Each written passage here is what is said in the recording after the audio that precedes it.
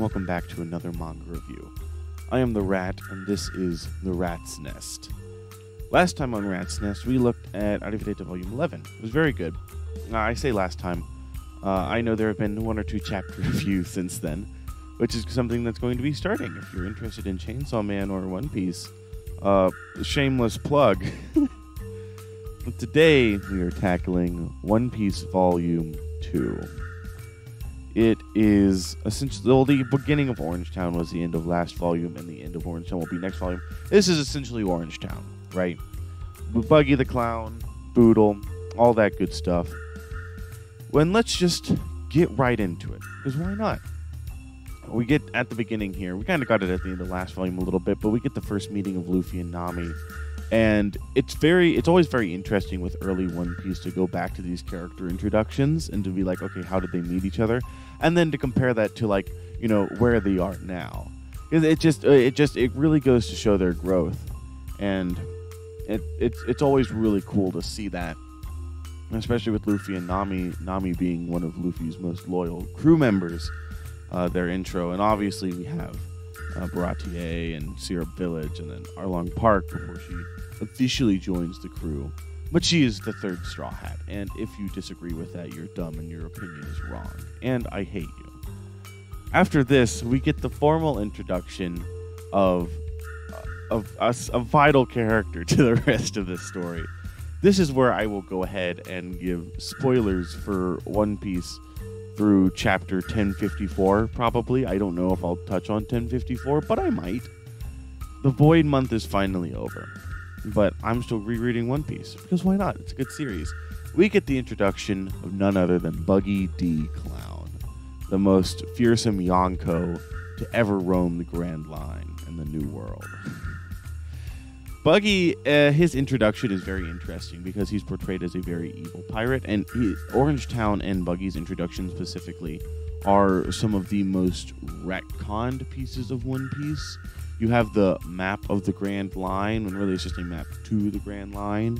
You have Buggy and how the Roger Pirates didn't know about devil fruits, which is just quite impossible. His whole backstory with Shanks is also very ambiguous as to what is it really like, where Buggy obviously isn't a good person, but later in the story he seems more of like an idiot as opposed to like just a straight up evil person. His portrayal is very interesting, and I think definitely part of that is I don't know if he was ever intended to come back, and I don't think after this we hear anything else about him until Impel Down. And so I really don't know if he was ever intended to come back. And so, you know, he's just like, okay, this is a pirate captain. And on to my next point with my super organized notes is that he has the chop chop fruit. It is a paramecia, just like Luffy. And it allows him, essentially, it lets him like split up his body, but it also like makes him immune to being slashed like with a sword. So Buggy, now an Emperor, versus Mihawk, who is theoretically, in my mind, an Emperor-level fighter. Buggy wins. The Chop Fruit is interesting in that with Buggy being an Emperor, obviously Emperor is a very political position and not based wholly off of strength. And Buggy definitely has the political position. He keeps failing upwards. I like the conspiracy theory that Buggy awakened his Chop Fruit, which allowed him to split other things, including atoms, because I find the idea of Buggy just being able to set off a nuke whenever he wants very funny. Buggy's introduction, I mean, you know, it's solid. You know, it's Orange Town. Orange Town is it's classic early One Piece. You know, it's not like Arlong Park, but it's fun. And to see Buggy and kind of, you know, early One Piece is like the devil fruits are like still like mysterious. And so it's cool to see like Buggy and Luffy's power be like, how does this interact with like people who are like quote unquote actually fighting? And this is actually leads right into my next point, which is it's interesting how early One Piece kind of, with that early depiction of devil fruits, how there's a lot of focus on like Luffy's like I'm a gum man, or Buggy saying I'm a chop man, and they ate the fruit of the gum tree, you know. that kind of stuff. It's very interesting to hear like all this terminology that was used in early One Piece. Kind of like with last episode with Luffy being called Anchor by the Shanks pirates, right? Red-haired pirates.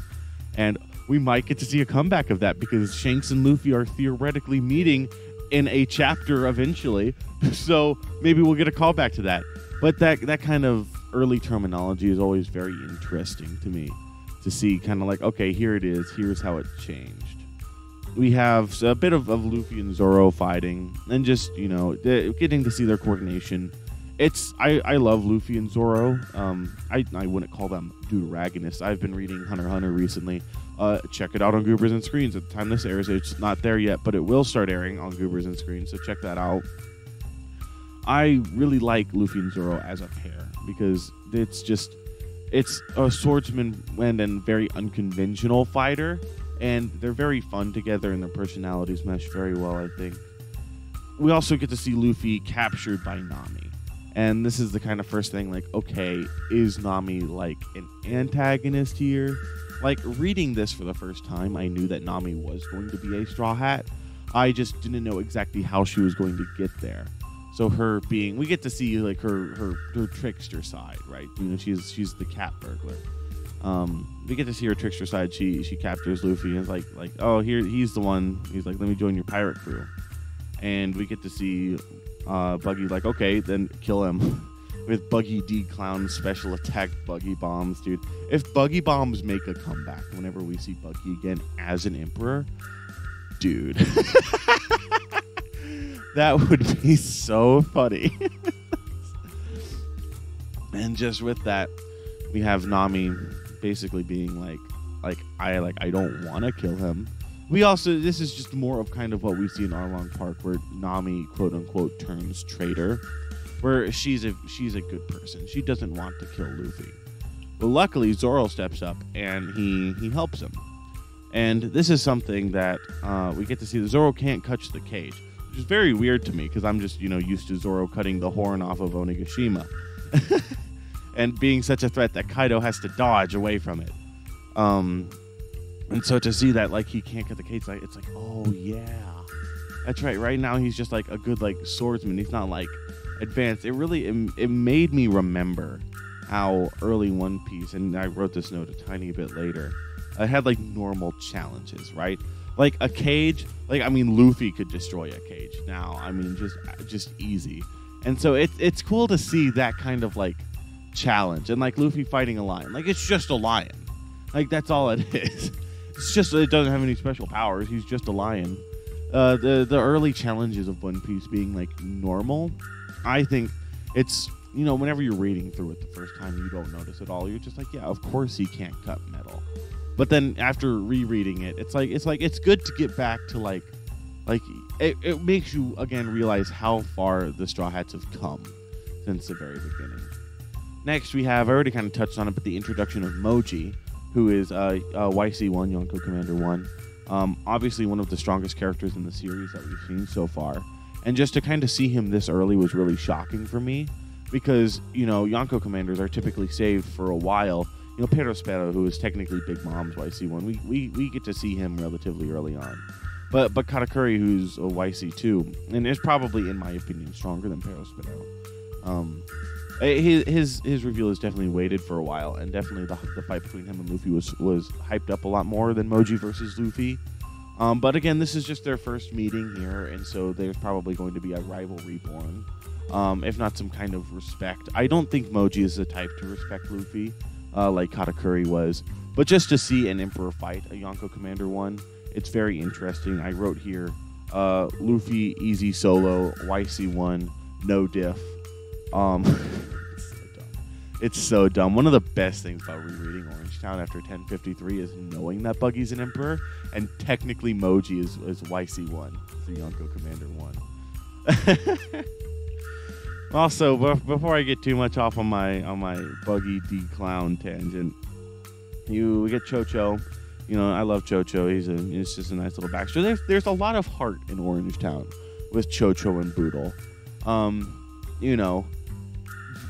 I think it works very well. It goes to show that even at this, Oda writes in an extra page here, he was 23 whenever he wrote this, which is ridiculous to think about because we just celebrated the 25th anniversary of One Piece.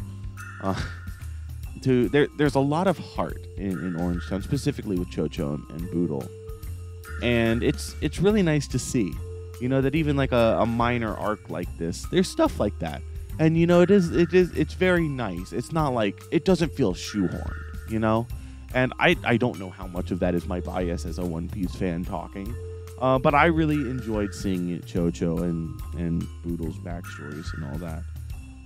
We get to see Nami. We get to see Nami and her respect for Luffy grow whenever Moji he burns down Chocho's pet food store, and at the end we see Luffy going up to Chocho and Nami's like, "You stay away from him." She hates pirates at this point, understandably, as we know. But she hates pirates. She doesn't like Luffy. But then she sees Luffy save Chocho a box of dog food and encourage him. And this is kind of a turning point somewhat in Nami's character, to where before it's yes, she's a nice person who didn't want to kill this random stranger she met, but she's starting to warm up to Luffy for the first time. And obviously later we know her loyalty towards him with her amazing moment in Wano with Ulti. But it's very cool to see this kind of first maybe this guy isn't so bad, even if he is a pirate moment from Nami. Obviously Nami's time to shine is Arlong Park, and that will come eventually. But this is just a very nice moment with Nami. We also then kind of get some backstory for Boodle and them, where they built Orangetown. I completely forgot about that. I remembered once I read it, but yeah, I completely forgot that Boodle and them built Orangetown from the ground up. And so it's this is, again, like I said, there's heart here, and I really appreciate it. Boodle goes to confront Buggy, and he's and he almost dies again, just getting to see kind of earlier where the devil fruit powers are rarer, and so it's cool to be yeah, no, this is kind of a hopeless situation. How do you beat Buggy, right? But then Luffy, obviously, he frees Boodle and then knocks him out and saying he's in the way. This is another moment whenever I was first reading it that made me really appreciate One Piece, and Luffy specifically as a protagonist, because it's okay, he's Luffy is a good guy, but he's not a good guy. He's a good guy. He's not a good guy. Yeah, you get it. It's kind of like Gon from Hunter x Hunter, which is the example I use because I'm reading Hunter x Hunter currently. And we get to see first it was Kabaji versus Zoro. So Zoro YC2 mid diff to, I don't think it was ever high diff. It was mid diff because of the Emperor he sustained fighting the injury he sustained fighting an Emperor earlier. Obviously, we get to see Zoro's strength come back in that he solos King, high diff, admittedly, but he does solo King. And then after the Zoro Kabaji fight, which is just some good early One Piece East Blue action, we get the beginning of the clash of the Yonkos, Monkey D Luffy, Straw Hat Luffy, and Buggy D Clown, the bombastic clown. I think that's the translation they went with. Buggy being an emperor is so much fun because we can meme Orangetown to oblivion now. Be like, dude, remember the Yonko fight, bro? That Yonko fight was insane. But I really am looking forward to rereading Buggy versus Luffy in Volume 3 of One Piece.